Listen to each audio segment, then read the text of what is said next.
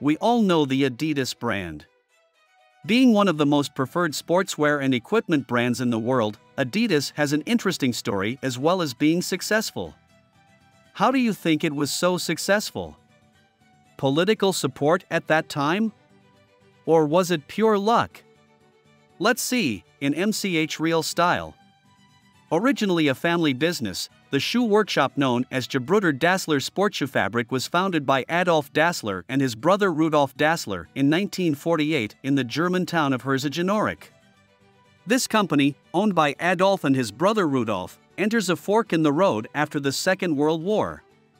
Rudolf Dassler, one of the brothers who were angry with each other due to political events, leaves the family business to establish his own shoe workshop and establishes Puma, another world-famous sportswear and equipment manufacturer, which is still known by everyone today, on the other side of the same town.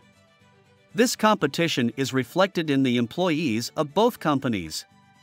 Employees, who are careful not to cross the town, do not even use places such as markets and restaurants where other company employees go. The brand name of Adidas was inspired by the name of its founder, Adolf Dassler. The first and legendary logo of Adidas, which has different logos according to the production departments today, was designed by its founder Adolf Dassler. The story of the logo begins in 1949 with the 3 lines used on a running shoe. First of all, the logo, which was inspired by the 3 lines on the side of the shoes worn by record-breaking athlete Emil Zatopek, emphasizes the challenges that must be overcome and the goals to be achieved with a rising mountain symbol. Headquarters of Adidas and Puma, which have been in competition since the day they were founded and managed to become one of the most popular sports equipment manufacturers in the world, are still in the town of Herzogenaurach. The brothers Adolf and Rudolf, who died embittered, were buried in the same cemetery, but as spaced apart as possible.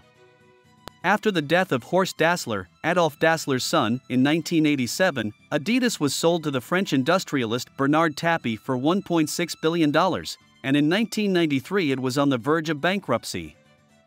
Famous French financial expert Robert Louis Dreyfus took the company public and saved it from bankruptcy. The biggest competitor of Adidas, which is the biggest sports products brand in Europe, is the American brand Nike. Adidas products, one of the favorite sports product brands of young people, are sold in approximately 200 countries. According to the data, Adidas, which produced more than 245 million pairs of shoes in 2011 alone, appeals to all age groups in men and women categories. It offers a wide variety of products such as shoes, hats, bags, sportswear and other sports equipment to its customers. In 2001, the company launched an advertising campaign of $50 million with the slogan "Impossible is nothing." Adidas, whose value is around $15 billion, bought its rival British sportswear manufacturer Reebok for $3.8 billion in 2006.